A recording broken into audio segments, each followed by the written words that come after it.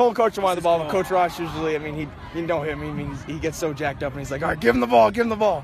So I really just went off that. How much resiliency does it show that you guys came back from that late deficit and won this game? Definitely a lot. I mean, we train all, like, the conditioning we go through is brutal, but I mean, you see it pays off in this. We were ready to play a whole nother quarter, and that's where it came in. Can you describe your emotions ending your high school career with a title? I'm definitely jacked up. I mean, this is what we had going into last year, losing my one. We had that in our mind this whole year, really, and it was getting back here and then getting the job done.